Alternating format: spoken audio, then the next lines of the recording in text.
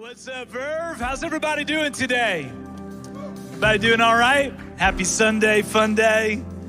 Great to be in the house with you, and it's been an honor to be here over the past couple of days.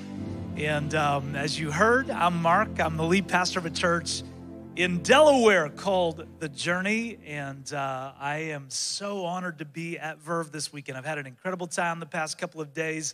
I love this church family. I love your pastors and leaders. I had an opportunity yesterday to spend a couple of hours with a bunch of your leaders from Rancho and here in Riverside and just coaching. And I love the health that I see and the heart for you. Your pastors and leaders love you and are grateful for you. And kind of like they talk all the time about you. It's like they just can't stop talking about you. So if you like being led by people that like you, you're in a good church. And I want to give big honor to Pastors Donnie and Sonia. Love them so much. I've gotten to know them over the past couple of years and so impressed with their integrity and their heart for God and heart for this church family and these cities that God's calling you into. And of course, my very dear friends, Pastor Chris, Ensley, and Jen got an opportunity to be at the Rancho campus this morning and then drive really fast over to the Riverside campus. And I felt like, I was driving for Jesus. So it just, it was like, I feel like the speed limit doesn't matter right now. I got to get to church. That's really bad theology, so don't apply that and then call me when you're in jail. But I'm just very glad to be here, and I want to give honor as well to Pastor Merla. I'm so impressed with you. I've had an opportunity just the past few years to watch your leadership grow, and I'm really proud of you. You're a great leader, and just love the team here. And I'm very excited to have my daughter, Maddie, in the house. My daughter, Madeline, right here. And she does not love public displays, so I will just leave it at that. But she is my favorite daughter. So she does happen to be my only daughter, but that's just a coincidence. She is my favorite daughter. And then I brought a picture of my family as well. I think we have a picture of my family. Do we have a picture of my family? No? Okay. Well, at Rancho, there was a picture of my family. They looked awesome. You'll just have to take my word for it. But my wife, Susie, and my son, Connor, are just holding down the fort in Delaware. Had to twist Maddie's arm to come with me to Southern California, and in February. And back in Delaware, we don't have mountains. We don't have sunshine. And we're just holding on to Jesus. So, okay. Last thing I want to say before we jump into the message today is I just want to honor all of you who serve here. And thank you for the way that you are leading the way, front line, behind the scenes, worship, kids, production, leading groups, and pastoral care, wherever you serve. Thank you for being a part of this community of faith. We are in week 3 of a series on relationships called 2 to Tango. How many of us know how to do the tango? Just by a show of hands? Okay. That's much better. At Rancho, there was nobody. I only raised my hand as an example. I have no idea how to actually do the tango. I'm wondering if we should ask for a demonstration, but that's probably too much. No, we're not going to do that, okay? But I have no idea how to do the dance, but I am familiar with the expression. The idea is in this complicated yet potentially beautiful dance, it takes 2. You can't do it alone. You got to do it in a rhythm with another person. So whether we're single, married, divorced, young, old, dating, not sure we ever want to date again, whatever our beliefs are when it comes to God or church, we're asking the question during this series, how do we make our relationships work when it seems like there's so much working against us? And how could everything in our lives potentially improve if our relationships got better? And it's been a fantastic series already. I've been kind of watching from a distance. Your pastors, Donnie and Sonia, have been up here together on stage, which is brave. Am I right? So I didn't bring my wife today, so I get the whole time by myself. So she's not here to give her side of the story.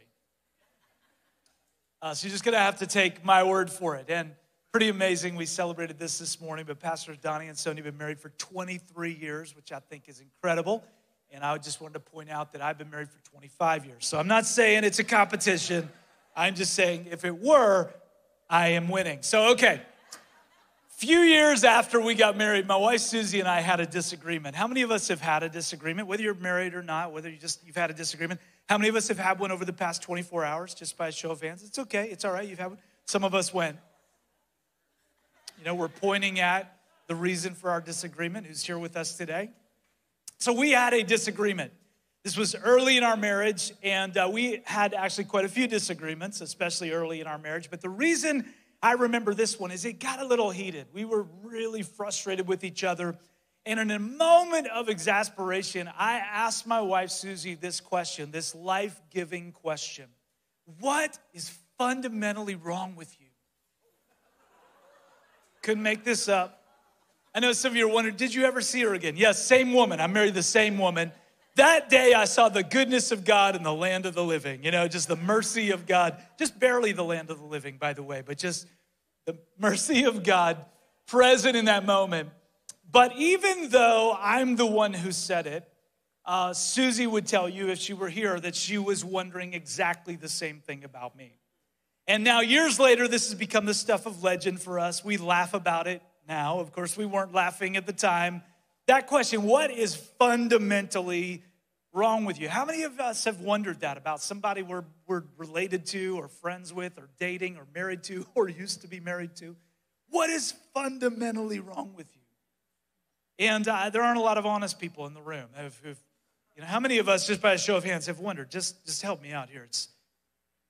Okay? How many of us had just set in that we're at church? And we need to tell the truth because we're at church. How many of us have ever wondered about anybody? What is fundamentally wrong with you? Yeah. You're not like me. You didn't verbalize it, but you wondered it. Relationships are hard, right?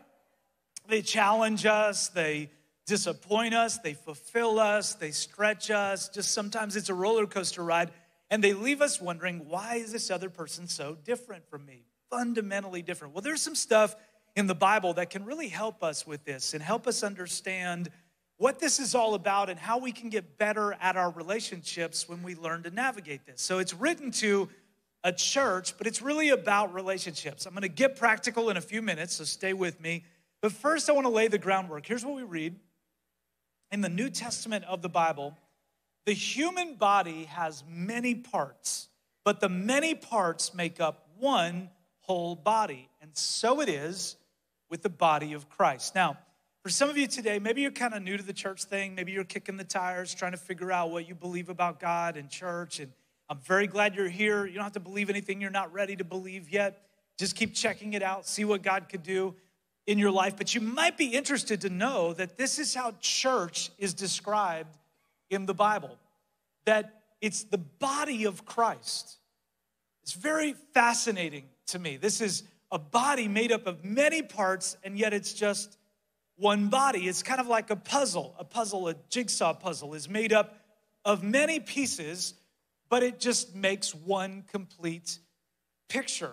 A puzzle often can have hundreds, if not thousands of pieces, but it just makes one complete picture. And the picture doesn't make sense without all the pieces, but any given piece doesn't really make sense without the whole picture either. So each piece is shaped differently, but when it connects with the other pieces, it creates this bigger picture. And that's what God had in mind for church. Now, God intended church to be a community of interdependent people, uniquely shaped, but all working together to form something bigger than they could ever come up with on their own.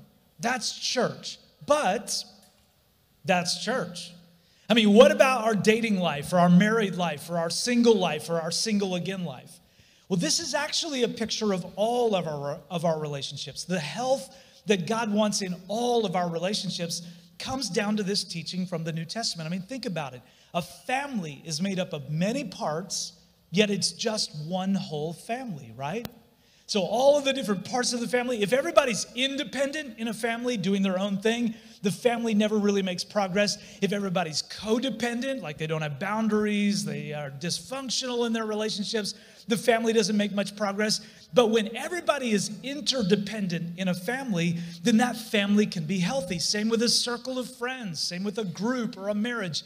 As soon as you have at least two people trying to do life together, you have different parts, different personalities, different perspectives, and the potential for a beautiful picture. It really does take two to tango.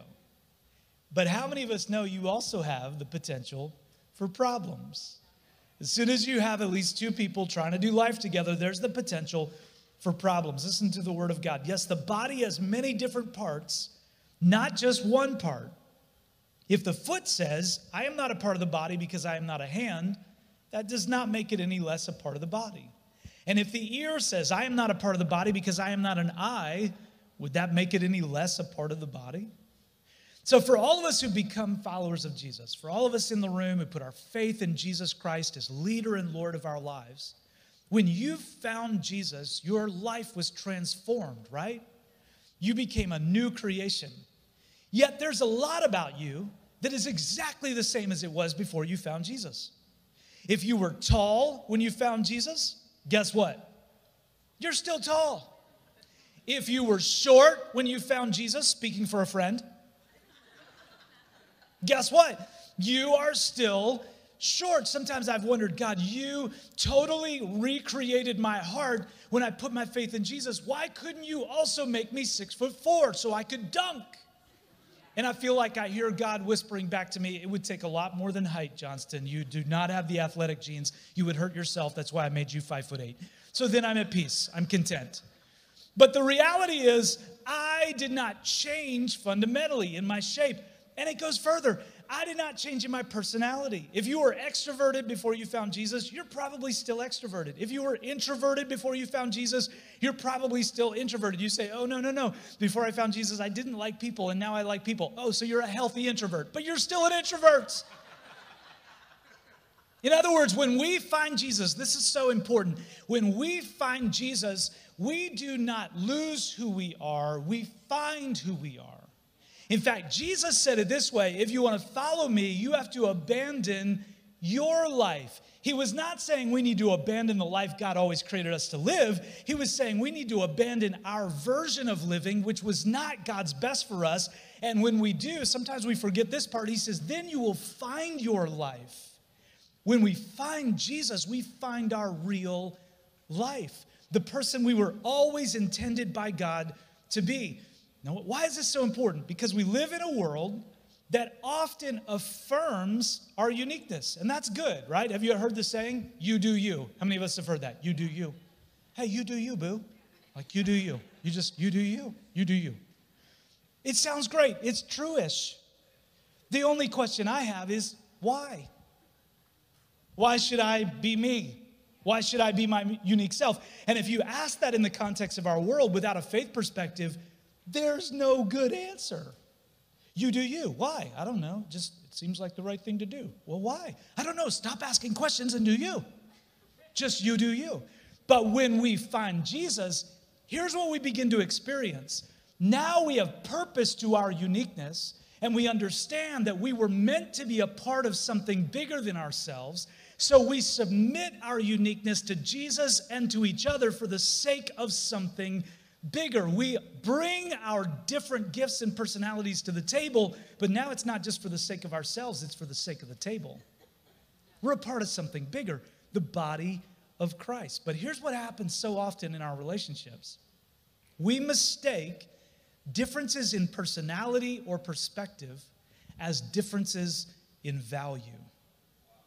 We mistake differences in personality or perspective as differences in value. I mean, we think, okay, you're different, so you must be wrong.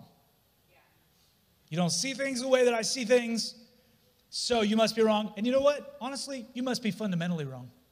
Something must be fundamentally wrong with you that you're not seeing what I'm seeing. So after that fateful moment in our marriage, when I asked Susie what was fundamentally wrong with her, we started slowly to learn how to do life together in a much healthier way. That not all of our differences meant something was fundamentally wrong with us. We started to appreciate our differences and to highlight the part that each of us was uniquely shaped to play in our relationship. See, in any relationship, there are different parts, and the different parts make up the one whole relationship.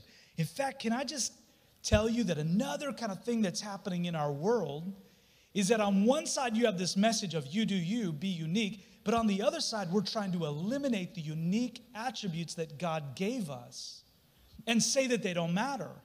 But God says that in relationships, actually, there are different parts that play different roles and have different moments of contributing to that relationship, and the different parts make up one whole relationship. For instance, this is a foot.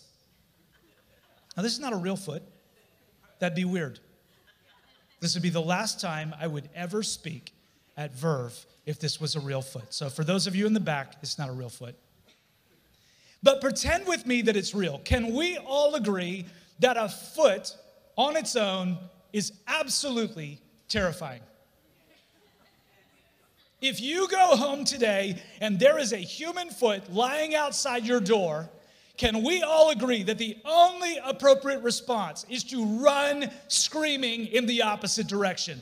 Call 911, get the police, get everybody. Bruno would say, get the fireman. I mean, you just need everybody. Sorry, couldn't help myself. You need everybody. You'll get it later. You need everybody to come help you because you just found a human foot outside your door. You do not go, get your camera. No, that's weird. Don't do that. It's a foot. Which is, by the way, exactly how terrifying we should find it when we meet a Christian who's not connected to the church. So if you got like a friend at work or something, like, I'm a Christian. You're like, oh, I'm a Christian too. What community of faith are you a part of? Tell me about how you do life with other Christians. Oh, well, I'm a Christian, but I don't do the church thing. Ah! You call 911. I just found a Christian lying on the ground, separated from the body of Christ. Quick, send somebody. Okay, that's just an aside. But you understand, we got to be a part of the church. Because a foot on its own, terrifying. So what if the foot says, you know what? I don't really like this relationship. I don't belong here. I'm not the hand. I'm out. I don't want to do this anymore. Can we all agree that that does not play out well for the foot, the hand, or the rest of the body, right? Okay, well, this is an ear. It's not a real ear. That'd be weird. But pretend it is. Can you imagine if the ear says, being attached to the same body as the eye, it's not working for me. I don't like how it's all about the seeing. Why is everybody so into seeing? Seeing is not all there is. Hearing is more important than seeing. I am going to disconnect from the body. I don't like this. The eyes are kind of messing with me. I'm going to go find some ears just like me, and I'm just going to hang out with other ears. Can we all agree that does not play out well for the ear, the eye, the head, or the rest of the body? Now, for some of us, we're going, okay, this is so basic. It's so simplistic. Obviously, my ear is not going to detach from my head and go hang out with other ears. That would be so bizarre. Exactly. Listen, immature people only see other people through the lens of their own personality and preferences. But mature people get it. Our differences don't make us better or worse. They just make us different. And our relationships begin to work when we understand that. Now, I know some of us might be nervous right now because we're thinking, what about real issues that I have in a relationship? What about real issues that my parent has or my fiance has, my spouse, my kid, my sibling? There may be legitimate issues. There may need to be conflict in that relationship or confrontation. Sometimes an ear gets infected. Sometimes a foot smells like funk. And it is appropriate for the rest of the body to say, foot, we got to fix this whole thing because we're going to lose friends in a hurry. You smell like funk. That's appropriate. So I know that there are real issues in our relationships, but listen, we will never make progress with those issues until we begin to understand that underneath those issues, there is a person, not just a problem. A person who has the potential to play a very important part in the relationship and in our lives. That if that person were healthy and is healthy, they actually fit into the puzzle of what God has in mind. They're just different from us. And those differences, again, I'm talking about personality and perspective. I'm not talking about sin or dysfunctional behavior. But those differences where we just can't see eye to eye can either become a recipe for resentment or for a more fulfilling relationship. In fact, here's what God's word says. If the whole body were an eye, how would you hear? Or if your whole body were an ear, how would you smell anything? But our bodies have many parts, and God has put each part just where he wants it. I lead a great team of pastors at The Journey. We have a bunch of great pastors and leaders on our team, and there's a specific group we call our lead team that I work with very closely. We meet every week. We do life together, ministry together. We're very close. We've worked together for years, but we meet every week. And at the start of our meeting a few years ago, we decided that we were going to say this little saying together. So every meeting we begin just like this. This is my team. Its success is my success. I win if this team wins. I lose if this team loses. This is my team. Its success is my success. I win if this team wins. I lose if this team loses. Why? Because it reminds us that we are not just a bunch of individual contributors. We're interdependent. We work together. There are differences on our team, and we're reminded when we say that little saying, as simple as it may sound, we're reminded every time we meet that our differences don't make us better or worse. They just make us different. So in the moments when we're hashing something out or we're struggling with something that people have different opinions about, we want to be reminded that there is a greater puzzle God is working to put together. And if we will work together and humble ourselves and respect and honor each other's perspectives, we can make progress in the body of Christ. And God wants the same thing in your relationships. What would happen if you adopted this? This is my family. Its success is my success. I win if this family wins. I lose if this family loses. This is my marriage. Its success is my success. I win if this marriage wins. I lose if this marriage loses. This is my church. Its success is my success. I win if this church wins. I lose if this church loses. What would happen in your life if you adopted that? If I adopted that? If we started to live that way? What if the person you're so frustrated with right now because they don't think like you think, see what you see, react the way you react, was actually placed there by God just the way He wanted? And some would say, well, I would like them a lot more if they were more like me. How many of us have thought that? Like, if they were just more like me, because I am awesome. And if everybody was just more like me. I'm a type A. How many type A personalities in the room? All of you who raised your hand immediately, you're the real type A's. Anybody that it took more than 0.4 seconds, you're not really a type A. The type A's were like, did you ask me to raise my hand? I did. I'm a type A, okay? And so many times, I want everybody else in the world to be as assertive and driven and fast-moving as I am. And do you know what kind of world we would live in if everybody was like that? Not a good one, ladies and gentlemen. Some of us are much more laid back. How many of us are laid back? I'll wait for you. Still got another minute. All right, there it is. There it is. Got some people like, you know what?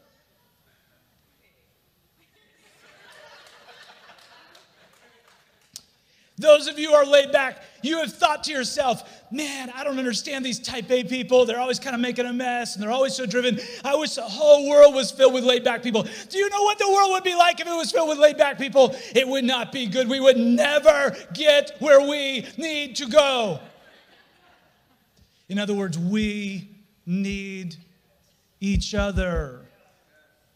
We need each other in our church. We need each other in our families. We need each other in our marriages. Come on, stop getting into this place where the conflict becomes so personal and there's something wrong with you and you just don't see it the way I see it. Let's live in the space that God intended us to live in, which is our differences don't make us better or worse, just different. Listen to this. How strange a body would be if it only had one part. Can we all agree?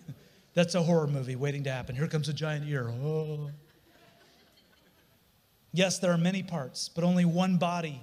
The eye can never say to the hand, I don't need you. The head can't say to the feet, I don't need you. When Paul wrote this to these believers in the city of Corinth, they had some good things going for them as a church, but they had some issues. And one of their biggest issues was that people in this church were arguing and bickering over who was most important. They were saying, my gifts are actually the most important gifts. And my role in the body is actually the one that should be recognized the most. They were full of pride. And Paul, who writes this under the inspiration of the Holy Spirit, says that's crazy. That's like feet and ears and eyes and noses fighting over which of them is most important. It doesn't make any sense.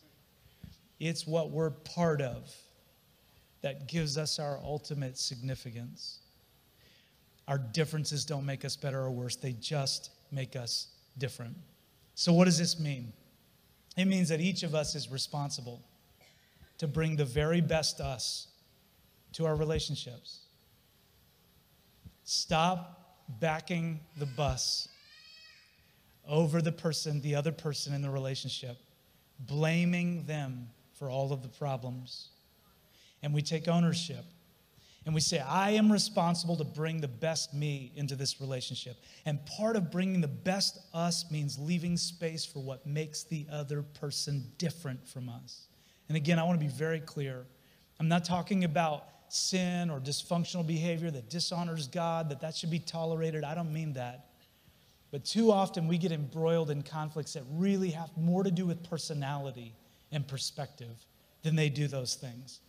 And here's the other reality. Why do we struggle with this? Because very few of us have healthy examples to look to. For a lot of us, myself included, we grew up in families. We've seen all kinds of different dynamics that were anything but God's best. We've seen independence in relationships where everybody just does their own thing regardless of how it affects anybody else. Some of us have seen codependent relationships where dysfunctional behavior is tolerated just so you don't rock the boat. But very few of us have seen healthy, interdependent relationships. What is an interdependent relationship? That's where I know who I am and I have clear boundaries. But I don't do what I do anymore just for the sake of myself, but for the sake of others. I have the Spirit of Christ. I'm a servant in the relationship. And I respect and honor the other person, even when I disagree. Those kinds of relationships are rare. That's why we're doing this series. That's why why being a part of a life-giving community of faith like this is so important.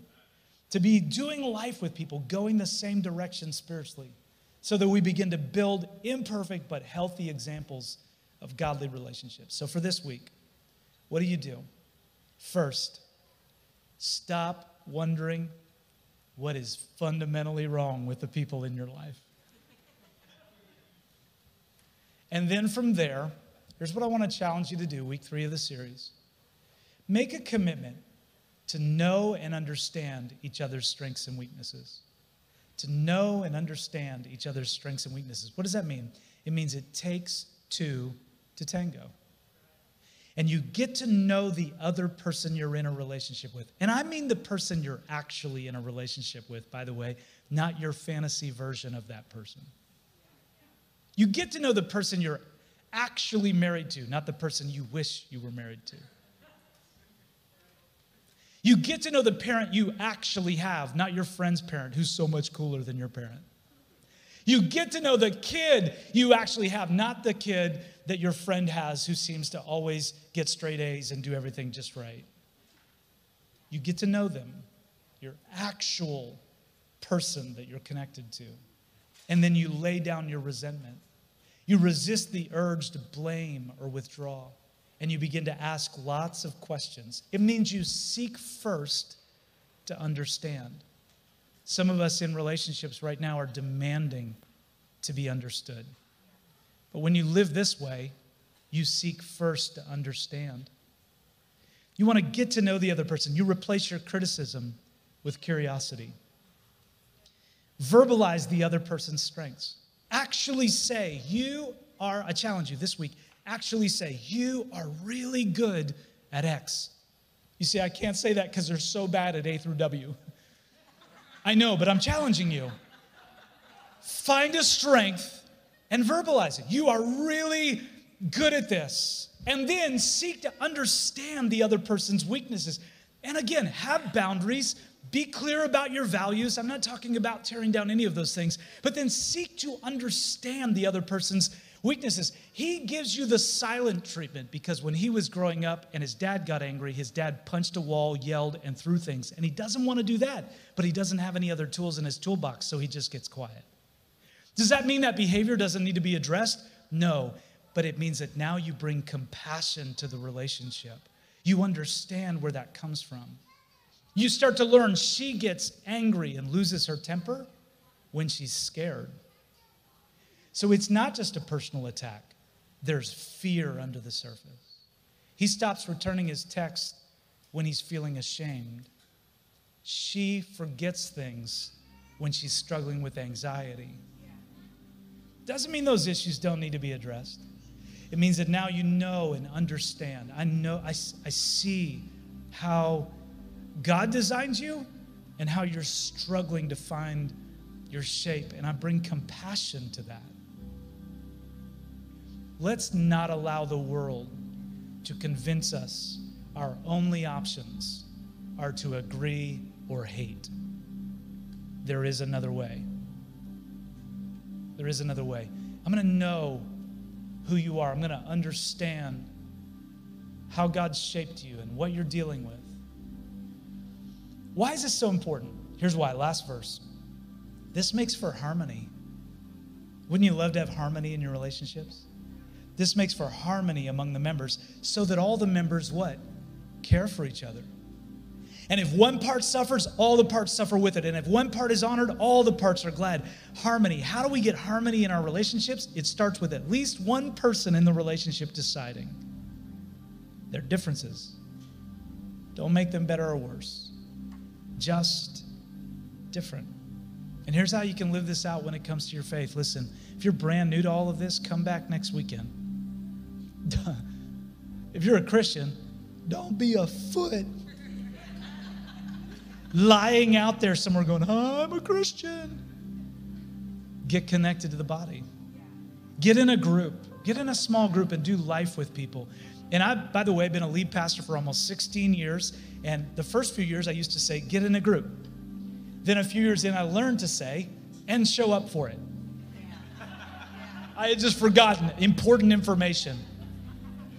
Some of you have signed up for a group, but you just haven't been, and you feel like, well, God's going to grow me just by virtue of signing up for it. God does a lot of mysterious things. That is not one of them, all right? You have to go to grow. Get in a group. Do life with some people. Go in the same direction spiritually. Why? So you can know and understand each other's strengths and weaknesses, so you can practice healthy relationships in a Jesus-centered community. Get on a serve crew. If you're not serving yet, that means that you're not plugged into the puzzle the way God wants you to be plugged into the puzzle. You're a piece. You don't make sense without this puzzle. And this puzzle doesn't make sense without you. Interdependent. And then for this week in your relationships, here's my challenge. Make a commitment to know and understand the strengths and weaknesses of that other person. Because those differences don't make them better or worse. Just different. And if you receive that today, if you would say, I want harmony in my relationships, I want healing in my relationships, would you just lift your hand all over the room? Yeah, just saying, I want that. Let me pray it over us. Father,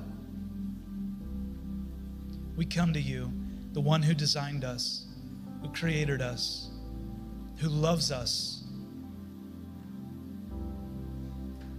God, thank you for bringing us into community with each other. Thank you for bringing us into this house today to hear your word. I pray over relationships that are struggling. I pray right now in the name of Jesus over marriages that are dealing with conflict and unresolved issues, and the pain just seems so great. I pray that, God, this week, somebody in the room, at least one person in that marriage would make the decision, I am going to seek to understand rather than demanding to be understood. God, I pray for families that are fragmented, siblings that haven't spoken to each other, and parents and kids that are at odds with each other. I pray that you'd bring healing by the power of Jesus into those family relationships. Help us live with the Spirit of Christ, knowing and understanding the people you've placed in our lives. And we thank you for it in Jesus' name. And while you let God speak to you for just a moment more today, listen, if you're in the room and you don't have a real relationship with God yet for yourself, if you don't know Jesus personally, today can be your day.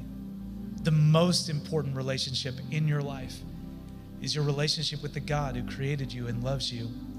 And through faith in Jesus, who died to forgive your sins and rose again, you can start that relationship with God for yourself, for real today. So I'm going to lead us in prayer again.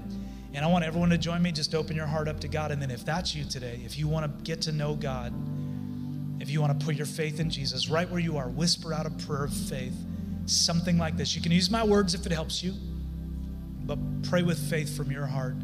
Jesus, today I believe in you. I believe you died to forgive my sins. I believe you rose again. You are leader and Lord of my life. From this day forward, I'm going to follow you.